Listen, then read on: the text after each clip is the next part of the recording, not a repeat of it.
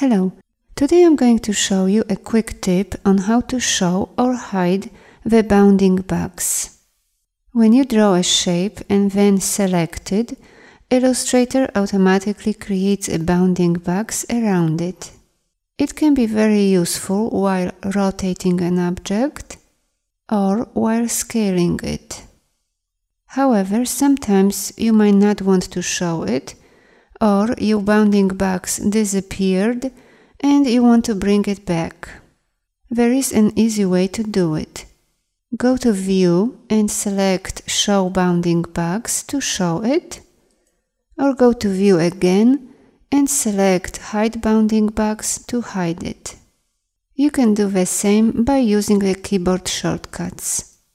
Press the Ctrl, Shift and B keys on your keyboard to show it, or Ctrl, Shift, B again to hide it.